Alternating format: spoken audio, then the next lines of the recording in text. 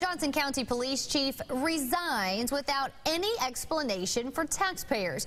But since the news broke in June, the 41 Action News investigators have been digging to get answers in Gardner. Our Ryan Kath joins us now live and uncovered the broken promise behind the top cop's sudden departure.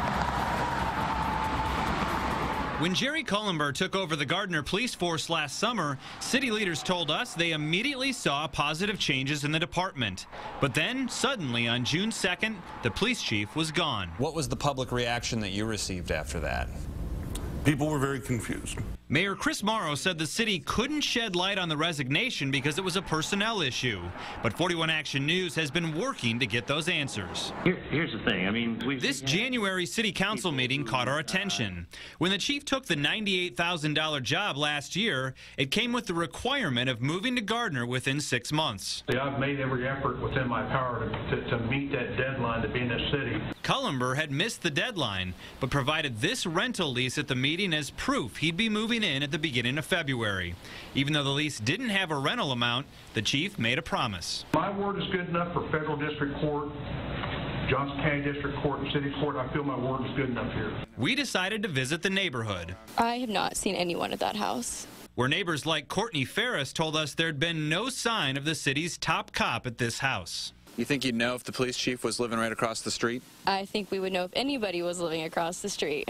We asked for the utility history for this house for the time period the chief was supposed to be living here. There was no charge for water usage, and not even enough electricity to keep the fridge running. What's your reaction to hearing that? I think that is telling. Did the police chief ever move to Gardner? That's a good question, and probably one that you should ask Jerry Cullenber.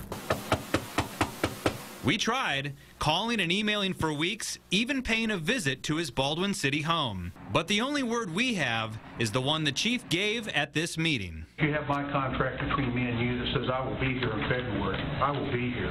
What'd you learn from this whole thing? Verify the things that you're being told, even from the people whose integrity you hold in high esteem. And this does come at a cost to taxpayers. There was an extensive 9-month recruiting process before hiring Cullenber last year. And now city leaders are hiring a national firm for at least $16,000 to help them find the next chief. Investigator Ryan Kath, 41 Action News.